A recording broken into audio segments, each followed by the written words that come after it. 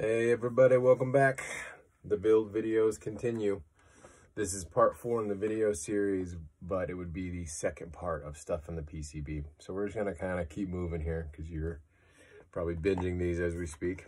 We're gonna get into a little bit bigger stuff on the board, excluding our power regulation section. So we're gonna be talking about capacitors, and we're gonna be dumping on like IO stuff, like XLR connectors and all that stuff, as well as stuff like JST headers and the transformers.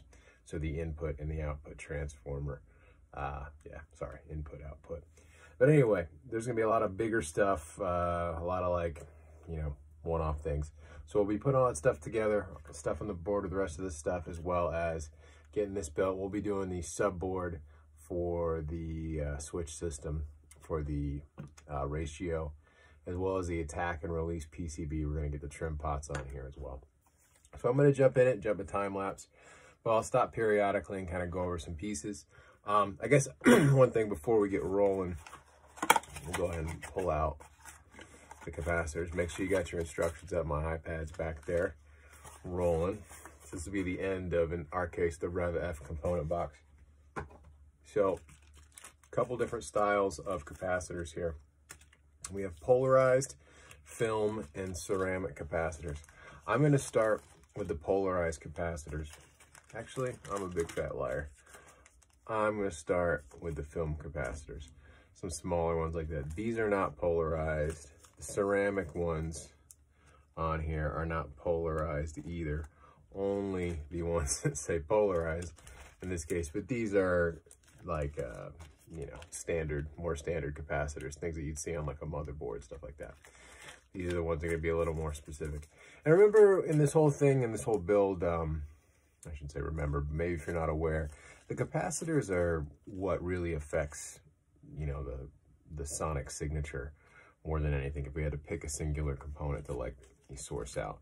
So for example, there's a modification of this called an orange drop mod, and the orange drop is a special kind of capacitor. It's got a little more mojo, adds a little more hair inside the circuit. In our case, we chose RevFs, or I chose RevFs because I want them to be clean and punchy. I'm going to be using them in a mix sense more. But if I was tracking a ton of vocals, I was doing a vocal studio and I was doing like a Rev A build, maybe my Rev A, I'm going to put an orange drop in there because it's got a little bit more oomph. And so it's going to give my vocal more personality, things like that. Remember, it's easy to get sterility, and that's something in the box that we kind of sit. The box is a sterile environment. The, software is a sterile environment. This is where we're actually creating that non-mathematical, mojo. So anyway, philosophy aside, let's jump into the build. We're going to start with the capacitors. On the polarized capacitors, you got to pay attention. Make sure you orient them the right way. If you put them in the wrong way, you could have bad news bears on your stuff. So when you get to these guys, pay attention. There's a little plus, like for example, C15 here. You can see a plus and a minus. So make sure you're orienting the cathode and the anode properly.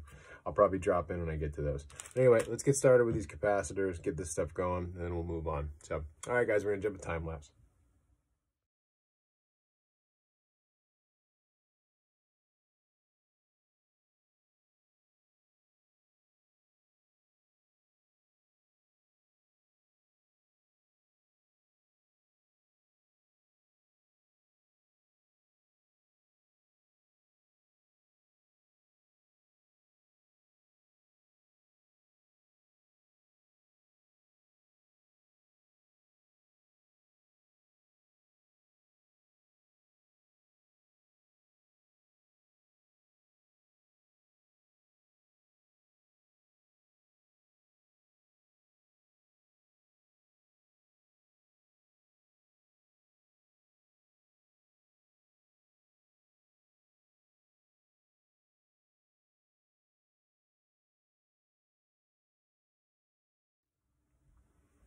Quick drop in here. All right, so we got the ceramic and the film capacitors already in place, the little box film capacitors here and the ceramic capacitors. None of those are polarized, okay? So any which way. I did it to where the text on the cap faced a direction. So if it was this way, they faced up. If it was this way, they faced that way. I don't know. Just pick a direction and stick with it. Pick and stick. All right. So now we're going to jump into polarized capacitors. So these have a marking. It says, hey, one side's positive, one side's negative. And if you don't pay attention, you're going to mess it up. All right. So with electrolytic capacitors, little round guys, there's two leads. The longer lead is the positive one, the one that matches up with the plus.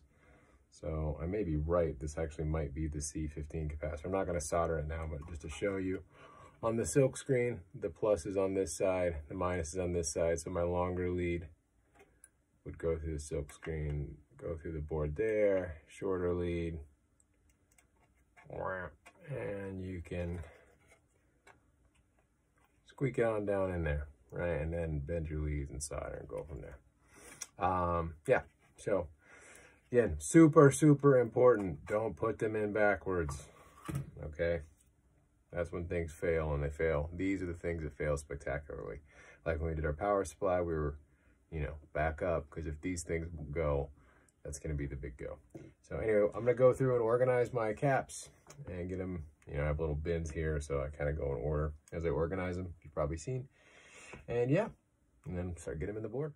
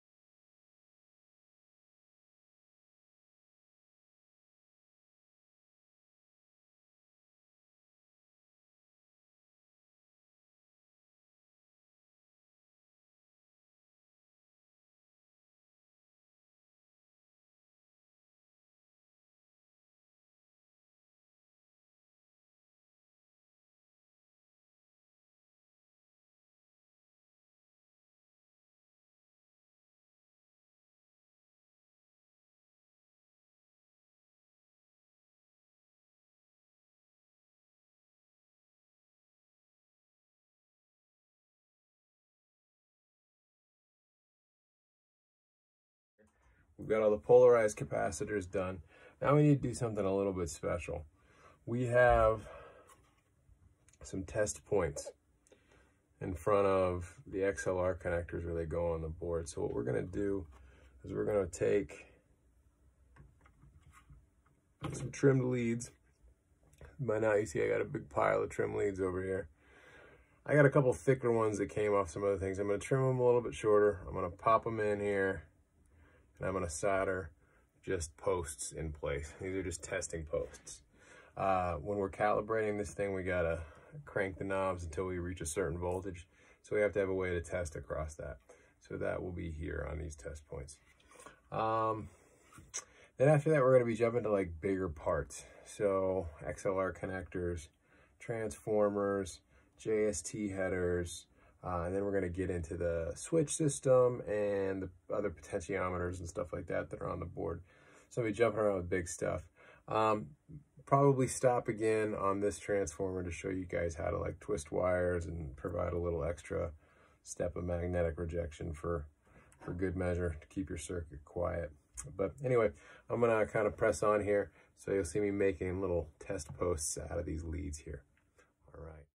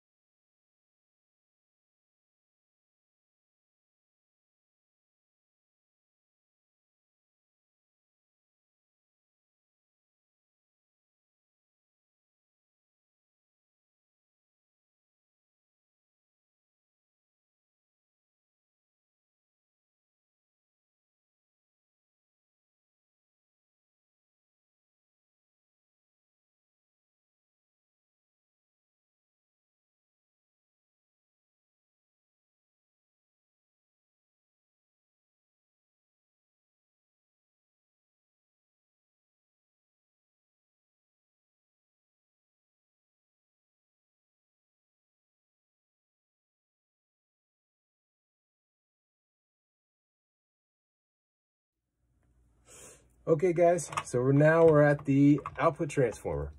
Input transformer's in, looks good on the board. Make sure we lined up our black dot to the dot on the silk screen. All our JST headers are in, everything's tight. I want stuff tight and flush to the board the whole time. You see me like propping stuff up and being gentle as to get stuff to where it needs to go. All right, so special thing about the output transformer. This thing, these metal plates that are running around the outside are air gapped. So that means they have space in between in order to provide for the function of this transformer. That means don't over tighten them. Just tighten them up enough so it stays on the board. That's it. You're not playing football with this thing. It shouldn't be bouncing around in the car or something like that. So it doesn't have to be crazy tight. After you get that secured in, that we'll do in a minute, on the back side of the board, you see orange, brown, yellow, red color codes for these wires. These wires, in order to help your build stay nice and quiet and keep the interference down to the minimum, need to be twisted, or I shouldn't say need to be, but it helps to twist them before they contact the board, like this. Twisting them and keeping them short will keep the magnetic rejection up, meaning that it keeps the signal in this transformer as clean as possible. Transformers, potentiometers, things like that, these are the places that noise is generated. The cleaner the build of these things and the cleaner the installation, the quieter your circuit's going to be. This is analog, and of course we want umph and fuzz and stuff like that, but if we can get it clean and quiet here, we can get all the beef with all the beef fat. Anyway, all right, so I'm going to attach this thing to the board gently, twist up these wires, and then we're going to get into the potentiometers here, as well as the ratio switch, which will get going on this guy right here. So I think that's it. I'll jump back to the time lapse and we'll get this guy going.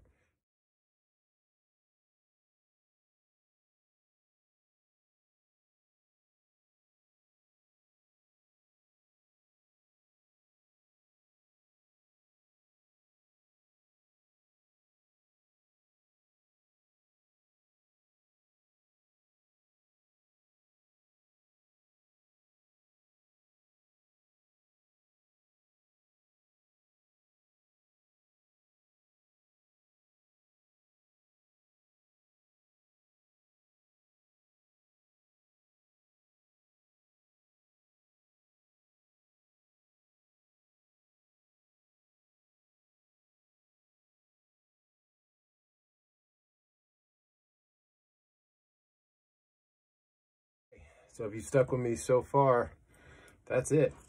All the soldering is done. We have our ratio switch here, our attack and release PCB, our lamp PCB, everything fully assembled, and the main PCB. Our lovely twisted pairs underneath, short, tight. So hopefully this circuit will be nice and clean.